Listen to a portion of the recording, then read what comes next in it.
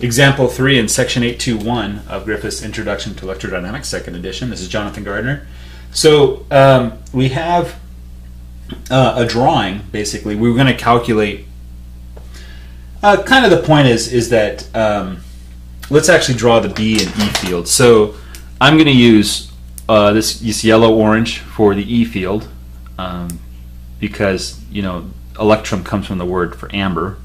And I'm going to use this blue for the magnetic field. So if E points in the direction, so we say, let's assume that E naught vector points in the y direction.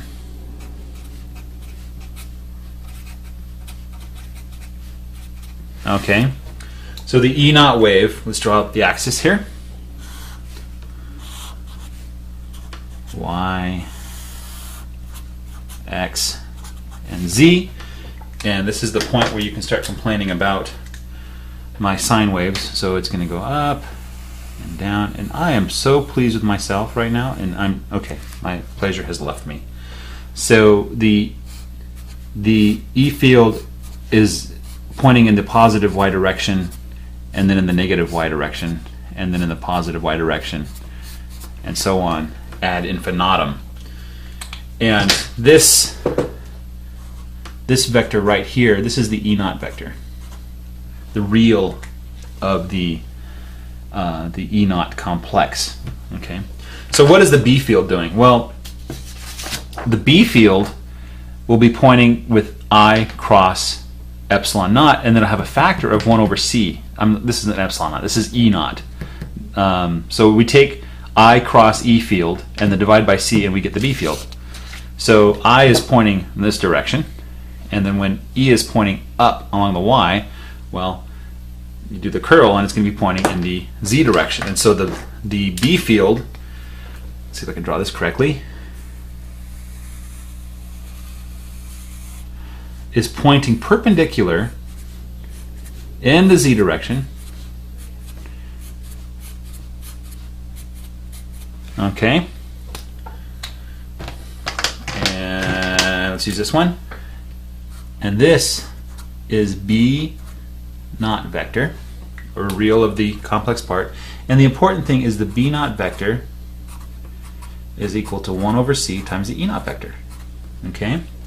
So for this wave, if we're given E naught, we know everything we need to know about the B field, and we know that they're going to be perpendicular to each other. And maybe I can make this more clear by drawing little right angles like this. Okay, so these are always perpendicular to each other. E cross B will give you the direction of motion.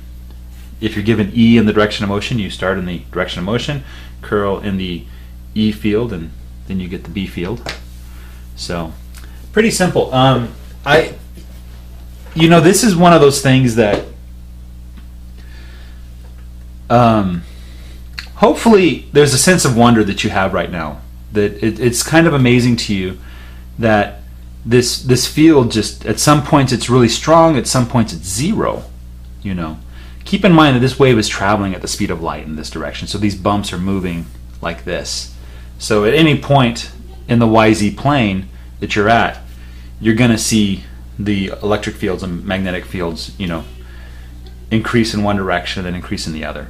So another thing to note as well is we're talking about a plane wave, so any point along the YZ plane has the exact same E field and the exact same B field. There's no Y or Z dependence. So as you get further and further away in this direction, the E field doesn't change. In this direction either, the E field and the B field don't change. You know, if it's 0 at this point, then, you know, at Y equals 100, X equals the same number, the E field and the B field are the same. They don't change based on Y or Z. All right, we're going to wrap up with some more observations. And then after that will be section 8.22. Thanks for your time. Bye.